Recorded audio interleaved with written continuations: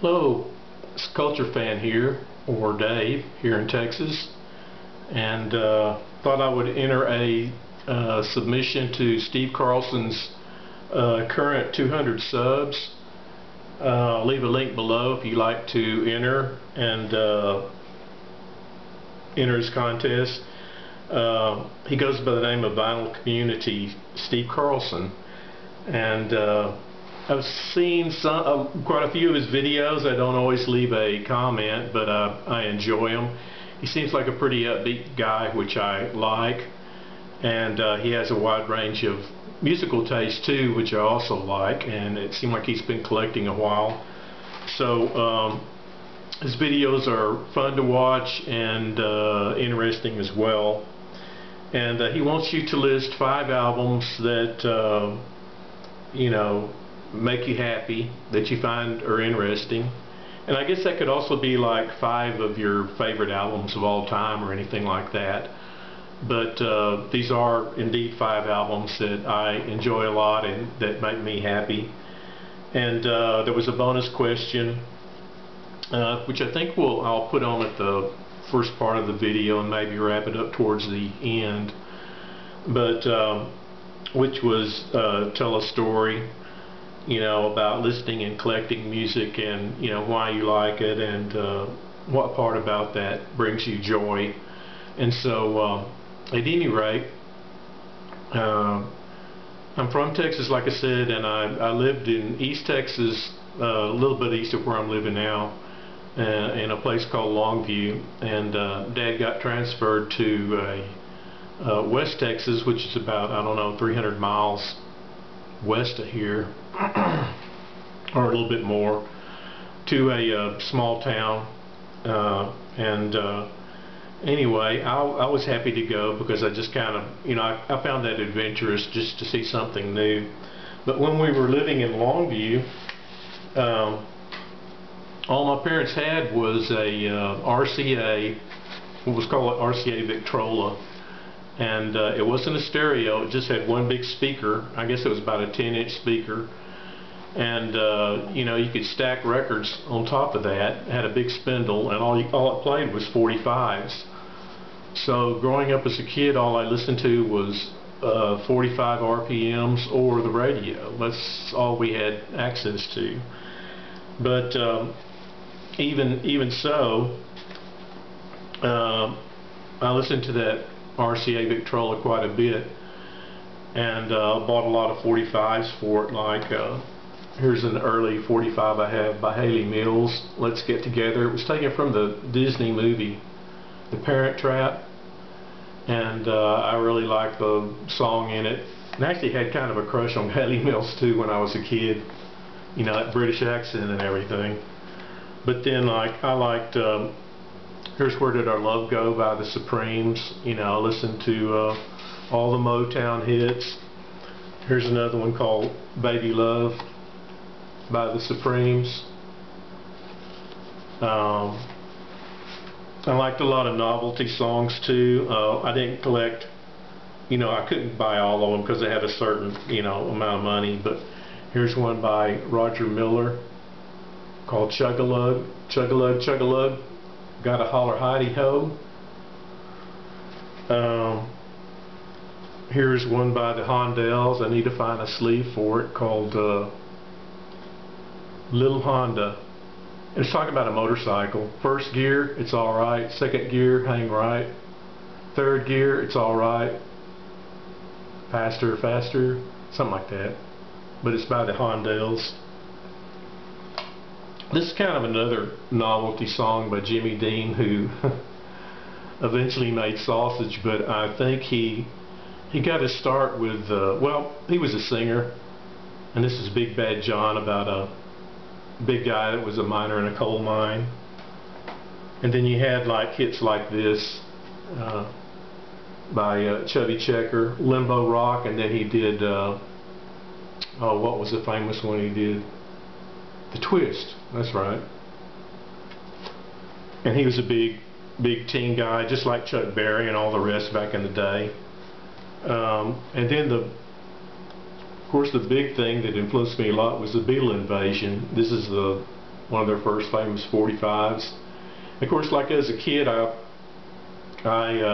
you know, really liked the Beatles and that whole Beatles invasion, British invasion thing, and saw the Beatles when they were on Ed Sullivan. Happened to tune in that night. My parents liked to watch Ed Sullivan variety show, and he would have, you know, a host of guests, and of course saw the Beatles with a lot of other people when they played that night, and was just sort of bowled over by the you know, excitement and the presentation that they had with their band, and became a big fan ever since.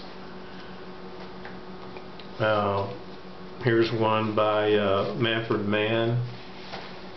This isn't their other famous hit, which is Do-Wah-Diddy-Diddy, but it's a good album. Here's another one called He's a Rebel by the Crystals, which is, I'm not sure if they were a British band or a American band, but anyway, it wasn't until 1965 that on Christmas that my mother and dad got me a stereo, because they knew I just really loved music. They got me a Sears Silvertone because mother worked at Sears at the time. And here's a scientific view of what it looks like, what it did look like. They don't make them anymore, but in Figure 1 you could kind of see where it was a suitcase type affair, and at the top you could detach the speakers and you could like pull them out and move them. Like down here in this part they would swing out, which mostly they just kept it this way, but they also came off these little hooks here, and you could like move them to each side of the room or whatever. And had the record changer in the middle that folded down, and most of the time it was folded down so I could hear music and stuff like that. But it was a really neat little record player that I loved for many years, and was the first record player stereo that I had that would allow me to play long playing albums. And one of the first albums that they gave me was this album here, which I still love today, and which still brings me joy, which is the Beatles 65 album. And that's when I got the stereo as well. So I had this Beatles album to listen to, and listened to it forever and ever, and you know, I played it on my stereo, and it sounded great, and it's still a great sounding, warm sounding album today, I think. So after we moved to the other side of Texas, I was still kind of collecting music and everything, and was listening to stuff like the Associations here, and this was about and I think we moved in '66, and so I was a teen in high school in these years, and you either had like AM radio, which played the hits like Wendy here, or you know, you had the radio, or you'd go buy an album. And there weren't malls to speak of. Well, I think we did have a small mall there that had a Montgomery Ward's in it, but I bought most of my albums from a kind of a department store called TG&Y. But you know, I'd buy stuff like the Association and the Monkees and what have you. But one of the albums I bought way back then was this one here, and it's just one of those albums that brings me joy whenever I hear it. If I'm in a you know, I wouldn't say bad mood, but whenever I put this on, it makes me happy. I mean, it's just one of those albums that you know, I really enjoy, and all the songs are real upbeat, and the harmonies are there, and I'd say their follow-up, which I don't know if this was, I mean, I know it was released on album at one time, but I don't know that it's ever been re-released. It may have been. This is the Beach Boys' Smiley Smile, and it comes with Smiley Smile, and this Wild Honey album is on it as well. So it's kind of got two albums on one. The only thing that I didn't like about this CD, which I used to have the Smiley Smile record, was that I really thought the mastering of this tape was a little bad, or is bad, but I still hang on to it because I just haven't seen it remastered anywhere. But it could have been recorded, I think, a little bit better than what they did. But anyway, this is another album that brings me a lot of joy. In fact, they both do. But so after I started going to college, I went to Texas Tech up in Lubbock, which wasn't too far from where we lived, and I stayed at the dorm. You know, the first dorm I stayed at was a rather dismal type dorm. It was like painted army green walls, and it was kind of a downbeat dorm, I guess you could say. Kind of just a twin bed, and I didn't know anybody at college. You know, of course, it's so big there with all the students. I really didn't know anybody there. I didn't know anybody there that was from my high school or anything until much later. But the one bright spot about going there was there was a 8-track, and at the time I had 8 tracks. There was an 8-track music store there, and they also sold albums. So it was across the street, more or less, from the university. And they had this 8-track exchange that if you had an 8-track and you wanted to trade it in, you know, you could do that, or you could go in there and you had like a little 8-track machine set up on top. You could like he sold new and used, but he had a big selection of used 8-tracks, and you could stick an 8-track in that machine and listen to it. And so that was pretty neat for those times. I mean, it was almost like a listening station in Discount Records or something, you know, back in the day. But you could actually, you know, preview ahead of time what music might sound like. It might give you some indication of whether you'd like it or not. So they had that, and then sometime later there was a chain store, and I forget the name of it. It might have just been called Discount Records, but it was a chain store, and it was a lot larger, and it was brand new, and it opened up right across the street from the college, and along the strip there. And of course I had to go over there and see what they had. It was great. The guy running it was a real hip guy, you know, and the music he'd always be playing there would be influencing me to play, you know, or to buy something, as as a lot of places like that do. But here are 2 records I bought in there. This is the original Jackson Browne album. The original album kind of came with this textured album cover, and for a singer-songwriter album, it's a really beautiful album. In fact, I'd say Jackson Browne's first 4 or 5 albums are all really well played and sung, and you know, he paid a lot of attention to his lyrics and what have you. And like I said, this is the one of the original ones, kind of shaped like a old style radiator water bag. But one of the other albums that he played in there that brings me a lot of joy was this one. I'd never heard of the Asylum Choir. This is Asylum Choir 2 with Leon Russell and Mark Beno.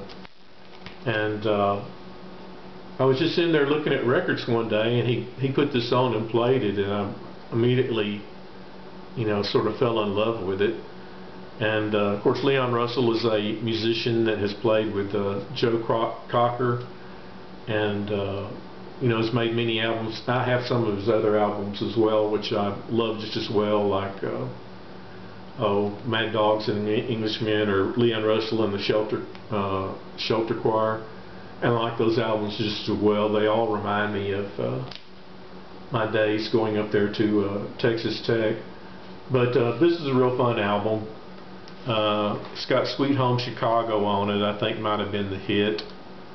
And I don't know if anything else, let's see, is on here that was radio friendly back in the day, but it's a really neat little album. and I recommend his other albums as well. So that was one that I really enjoyed back in the day. And so, oh, and here was another one that I got almost overlooked because it was a CD. But when I was in college too, I ran into the album Genesis, and I don't know if I bought this one first or Selling England by the Pound, but either rate, they're both excellent albums, but I like this one just a little bit more than Selling England by the Pound. And every time I put it on, you know, it's like, I don't know, like brings me joy. That's the best way to put it. It's just a wonderful album to me. And I bought this when I was going to school up there as well. I think I'd read, like, I'd go over to the library and read like Stereo Review and High Fidelity or whatever music magazines they may have, and I believe I'd read something about Genesis through one of those. Might even have been like Rolling Stone magazine, you know, or Rolling Stone back in the day were talking about Genesis, and it kind of piqued my interest, and I first bought their LP, and then I eventually got it on CD. So that's another one of my favorite albums. But like I said, back in the day, when we first moved to West Texas, I was listening to more or less like pop albums like this. This is The Association. And then, of course, you know, was listening to the Monkees. And there was a guy next door to us. His name was John Shiflett. And his mom and dad, his family was from up around the Denver, Colorado area. And somehow his dad got transferred. He was in the military and got transferred to Big Spring because they had a Air Force base there. And John moved in next door to us, and he was a real fun kid that me and my brother would hang out with and everything, get into all sorts of mischief and whatnot. And but John really wasn't listening to music that much back then, and I turned him on to a lot of different albums. And you know, he liked stuff like The Association and the Monkees. You know, he bought those. He bought the Beach Boys as well. He really liked the Beach Boys. And I was listening to stuff like Paul Revere and the Raiders, Spirit of 67. You know, it has the hit Hungry on it, and Good Thing. And then there were stuff like the Turtles, you know, and also the Hollies. As you can see, love was everywhere back then. But you know, and John liked a lot of these bands as well. But my sister had gotten married sometime, and my older sister got married in I think it was around '66, and she moved up to Colorado as well. And so we took a vacation up there, and we stopped along at like Colorado Springs and a few of the little tourist areas. I think there's a place up there called Seven Falls or something like that. We went by there, and we went to Boulder on our way up to see my sister. And we stopped in a little shop there in Boulder. It was kind of like a hippie place, and but it was a record shop. I mean, you know, back in those days, a lot of the places kind of looked hippie because that was the trend back then.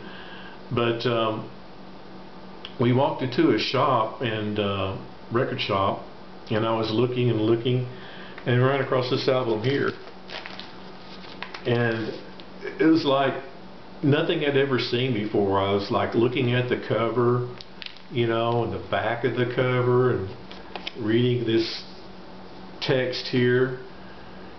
And the only thing I could think of was like, what does this sound like? It says Freak Out, and the back of it says Susie Cream Cheese, What's Got Into You?